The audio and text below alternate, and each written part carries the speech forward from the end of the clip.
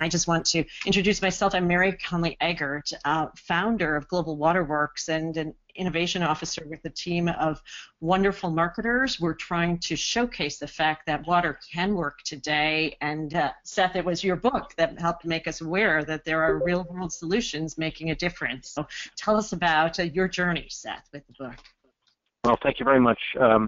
About 5 years ago, I learned about the coming global water crisis, and I started looking for some solutions to it. And what I discovered was, to my amazement, was that Israel actually might be the model to save the world from its crisis. And the reason I was amazed by it is because I had been to Israel, and I knew it as a dry place. It's 60% desert. The rest of the country is semi-arid. And rapidly growing populations, fast-growing economy, and it was the last place in the world I would imagine that didn't have massive water problems. But they had the opposite. Not only did they not have a shortage of water, but they had an abundance of water. And I thought this might be a model for the world. So I went to Israel repeatedly. I interviewed about 220 people, and some of them multiple times, and came up with how Israel did it. And I was happy to share that with the world, and I wrote the book, and as you point out, it's become a bestseller. There are 12 foreign language editions in the works now, and pretty exciting story. Yeah, is there a movie also coming out? Did I hear that? Well, it's not coming out, but I've been approached by quite a number of Hollywood producers to sell them the documentary film rights, and I'm definitely going to make a deal with one of them. I just haven't decided yet which one. Yes, I want to see who plays Oded Distel. Well, I'm thinking Brad Pitt for sure. I think that would be a good role for him. He'd have to grow his hair a little bit longer, though. And yeah. I'm thrilled to say we had Oded on the call last week describing all the aspects of Israel's holistic and fully integrated water management, spanning conservation to monetary policy. And what I think would be useful, Seth, is because not everyone had the chance to do 2 years of research or, unfortunately, even read your full book, if you could share with us some of the high-level findings from the book. Yes, with pleasure. The story of how Israel did it is a series of interconnected realities.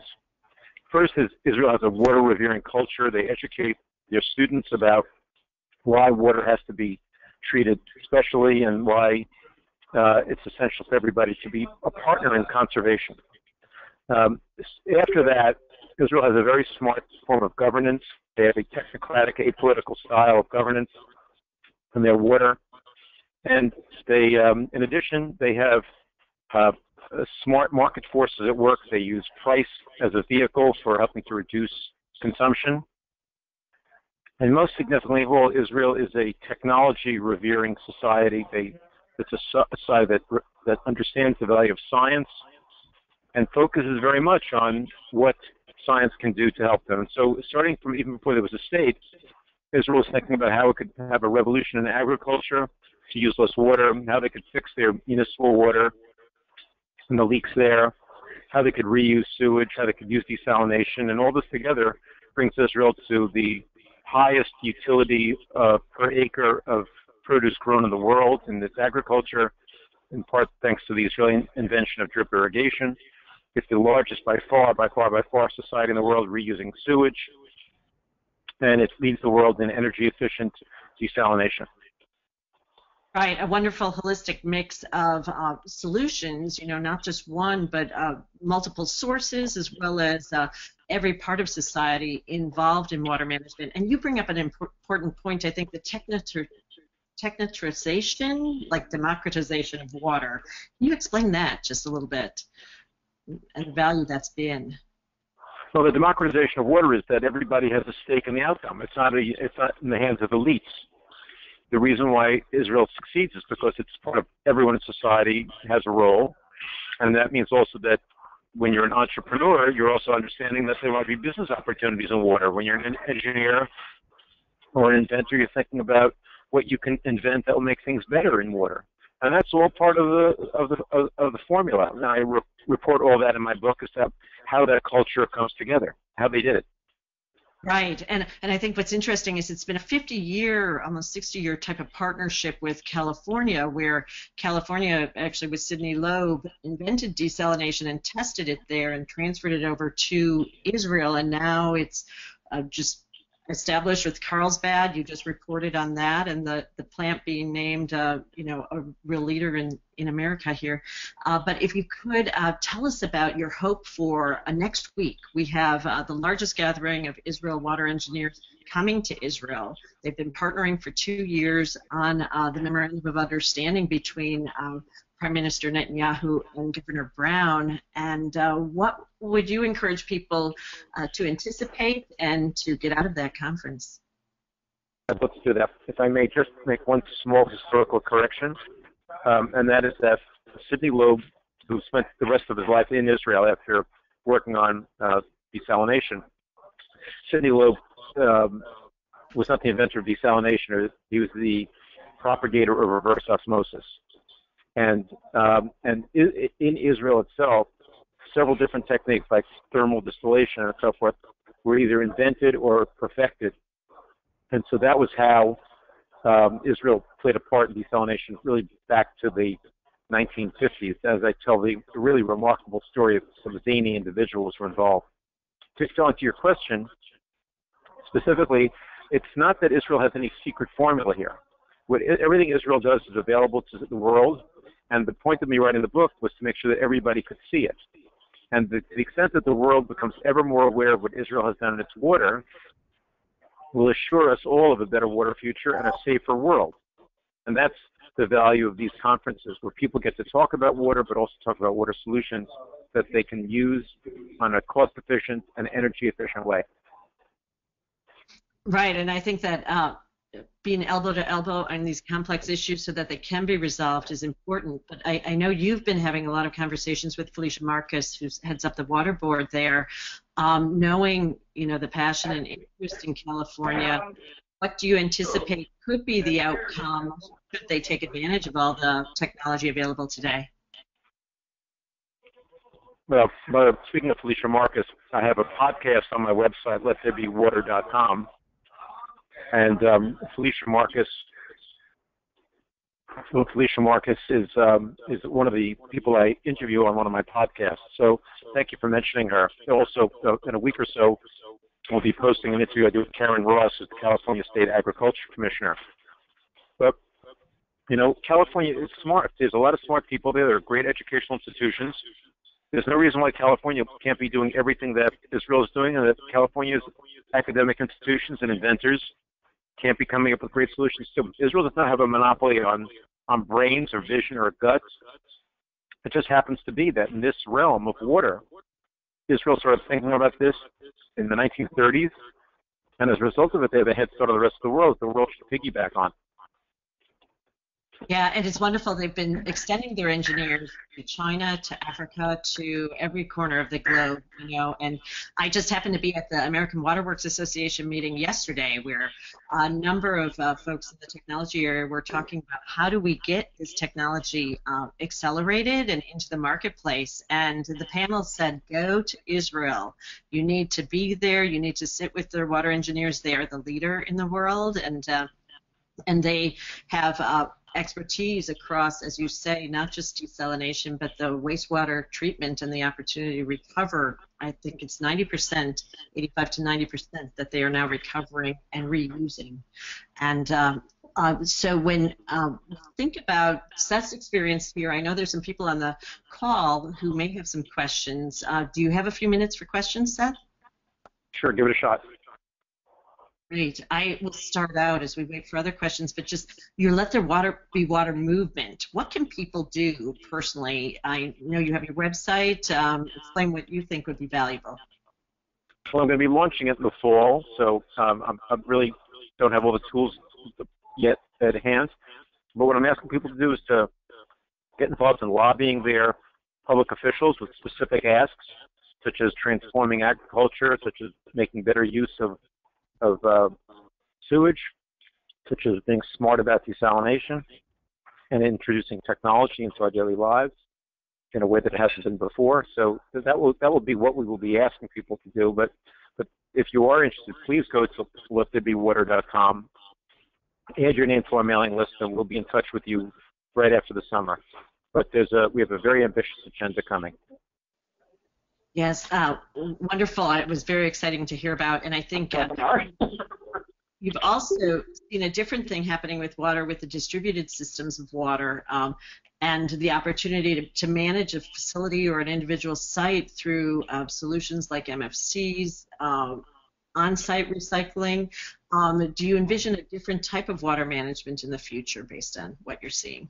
Oh, positively. This is a rapidly evolving category, and I think that that's the best answer of all, which is it's not whatever great innovations Israel has found and developed is wonderful, but whether it's from Israel or Holland or elsewhere or California, the world will keep hopscotching to be ever more efficient and ever smarter.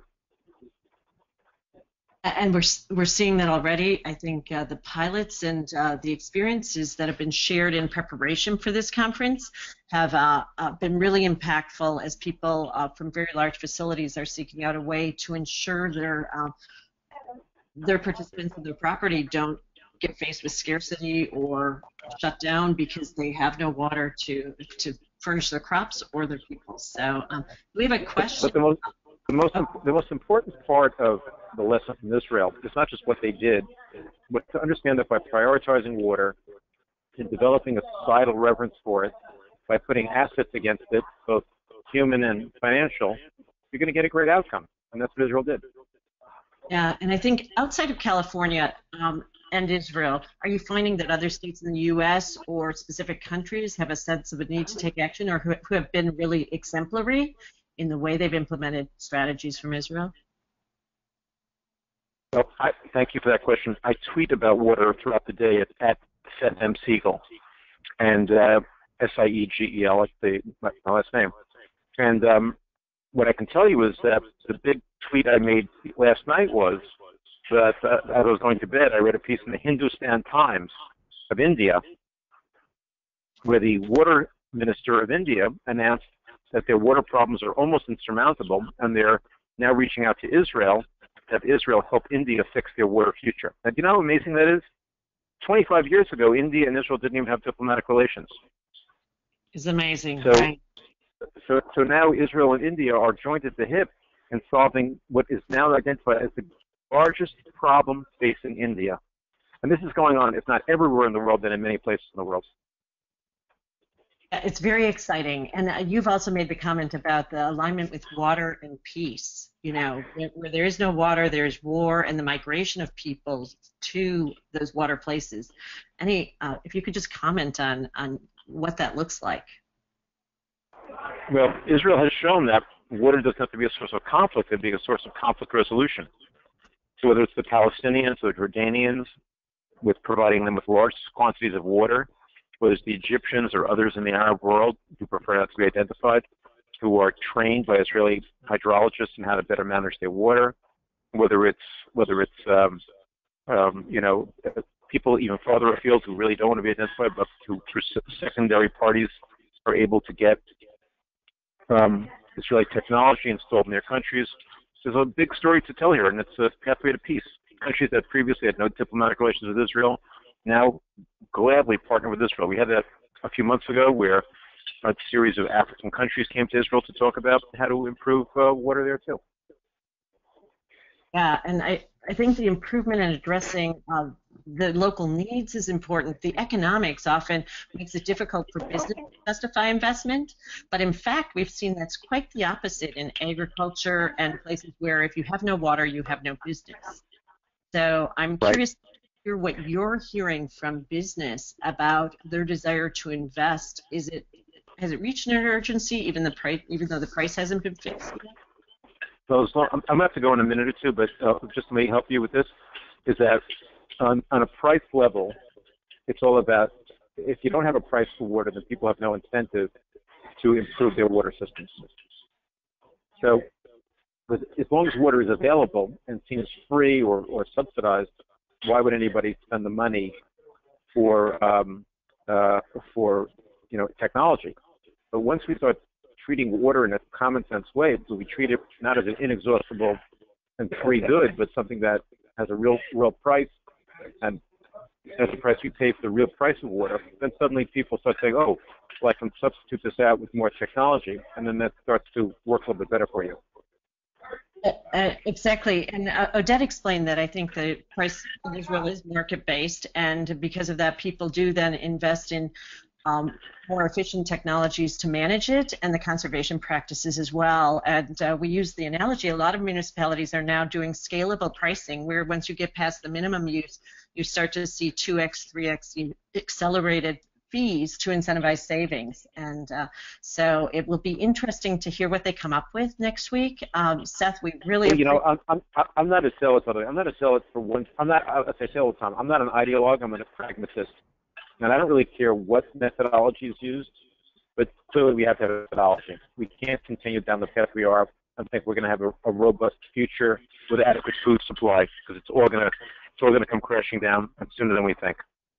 Yeah, well, and it's wonderful to have the model that you have so clearly mapped out. And as you acknowledge, it's really the water engineers over the history of Israel who have made this a priority and valued that precious resource that is becoming extremely scarce. So we look forward to having you back, Seth. And we encourage anybody who hasn't already done so to purchase a copy of Let There Be Water. It's a tremendous summer read.